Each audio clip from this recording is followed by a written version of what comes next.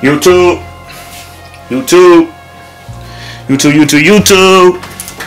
How y'all doing, man? How y'all doing? 2018 is almost over. And by the time you're watching this, it's probably 1 or 2 days before 2019. And all I can say is, man, 2018 was a great year of music. And overall, I just really enjoyed 2018 because a lot of ups and downs, but overall, I achieved some of the goals that I set for 2018. And I'm still here, man. God still got me standing doing my thing. So 2019 is going to be even a better year for all of us. So let's just keep striving, keep doing our thing, man. And I wish y'all happy New Year's. So with that being said, man, my final top 10 rap album of 2018. If your favorite album is not on my list, it's okay. You know, we just listen to different artists. It's okay. It's alright.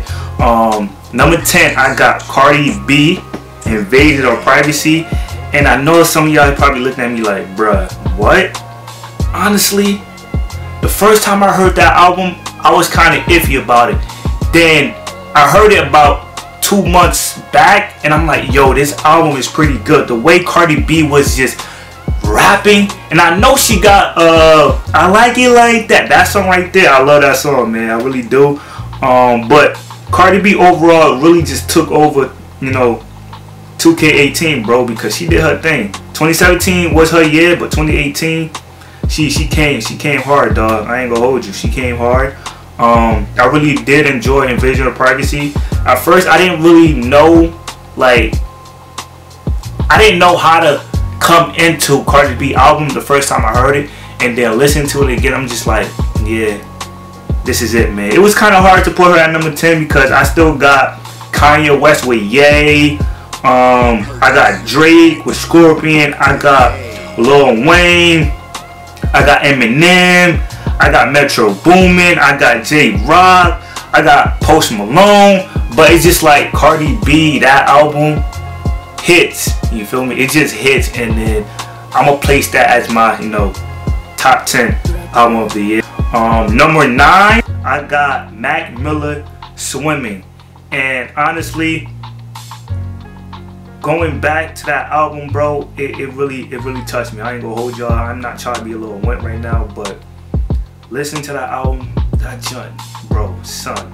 R.I.P. He not here with us right now, but Swimming was an amazing work. Like the feelings that Mac Miller put into that album, and just the way the production was, it was just an amazing work. And to put that in my top 10, I really keep that, man, because that album really did amazing. My favorite song from that album is actually Hurt Feelings and 2009. Those are my best songs on the album. So yeah, shout out to Mac Miller, man, with Swimming. Number 8.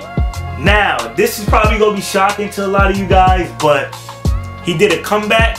2018, my boy Meek Mill Championship at number 8 as the best rap album. Actually, my top 10 best rap album. I'm gonna put Meek Mill at number 8, Championship. It's just like, bro, Championship. Meek Mill overcame a lot of things in his life, and when Meek got out of jail, a lot of people was like, yo, is Meek gonna drop an album? Is Meek gonna come back? A lot of people saying Meek fell off, Meek this, Meek that, and then boom, I think he dropped the album on November or December. I don't know, but it's rather, I think it was I don't know.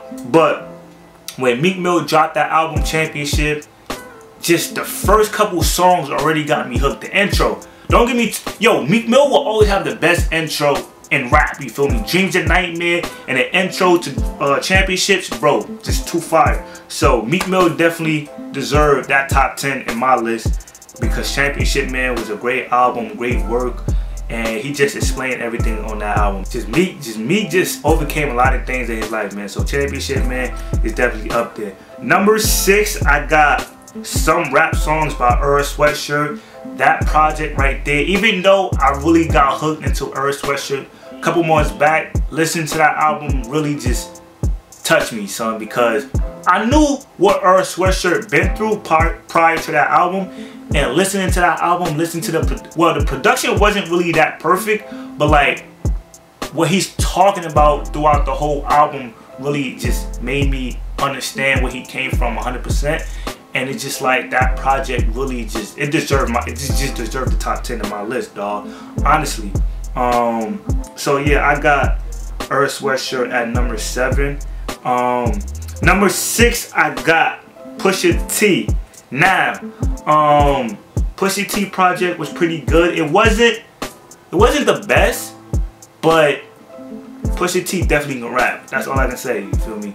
That album, that work right there was pretty good. I heard it a couple months back, and I had to listen to it again, and it was actually pretty good. So Pusha T at number 6, definitely deserved it, man. Number 5, I got Travis Scott.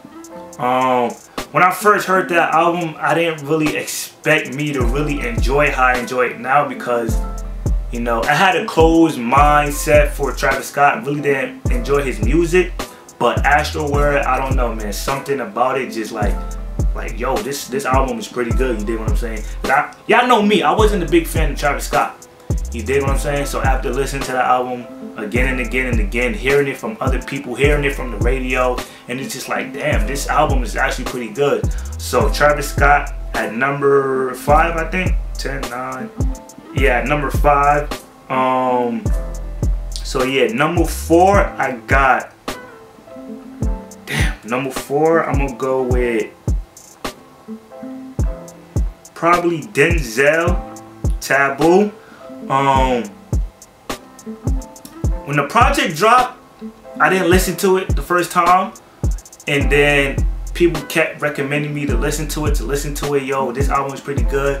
So I took a listen to it, and the first song I heard from that album was the song with Jid in it. I just decided to listen to every song in the album because that one song that he dropped with JID was fire, dog. It got me hooked. I'm like, you know what? Let me just listen to the whole album and see what's going on. The production was way better than Pusha T production of the album and Earl Sweatshirt. That's why I got it ranked higher. But other than that, I really did enjoy Pusha T album more than Denzel. But Denzel Curry album was just like, the production was better, and you know, the things that he was just talking about on that album was pretty good. So that is number 4. Number 3, I'll probably go with, is it number 3?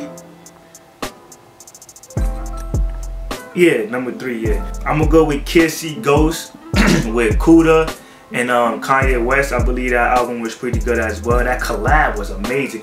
After Kanye West dropped his Ye album, and then hearing that he got, you know, a Disorder and stuff like that, and then he come out and drop a joint album with Kuda, that was just amazing. And just to see what the things that he was talking about throughout that album, and just, you know, explaining his disorder and stuff like that, I really did enjoy that album.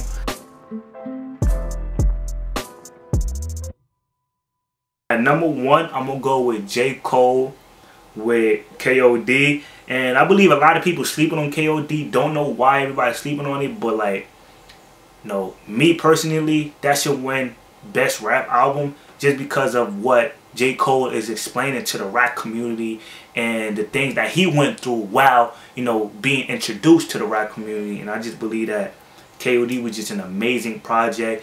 And honestly, J. Cole had one great year. You know, he was doing collabs here and there. I think he collabed with like 13 people. And it's just like, wow. In his album, he didn't even collab with nobody. He was just straight by himself. And he still did his thing. But he didn't get, you know, any recognition from, you know, the Grammys and stuff like that. But it's okay, you feel me? Grammys already rigged. So I ain't pushing it, you feel me? J. Cole know what he doing. He did his thing. So yeah, that's my top 10. You feel me? Cardi B, Mac Miller, Meek, Earl, right? Earl, Travis. I think I messed my list up because I got the top 10, but I didn't just put them. Hold up. Cardi B, Mac Miller, Meek, Earl, Denzel, No, Earl, Travis, Denzel, Pusha T, KC Ghost, and J.O.K.O. and J. Cole KOD. So that's my top 10.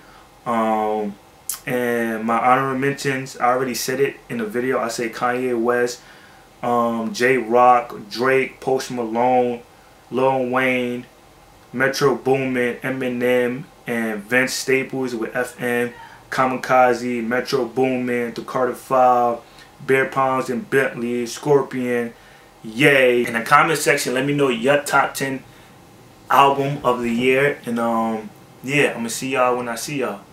Peace.